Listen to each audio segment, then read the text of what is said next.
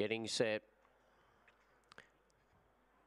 And the green light is on, set to go, race 8. For the tab, long may we play. Ready. Racing, Fortuna Bale came out quite nicely. It's going toward the lead with Langfield Bale, and railing up was Superior Wallace.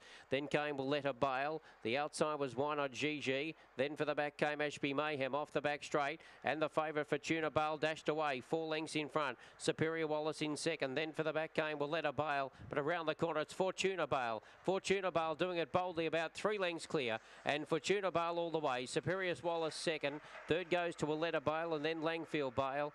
Behind those were Ashby Mayhem at the tail, Wano Gigi, and it's 25.80s, a really good run, best of the night so far.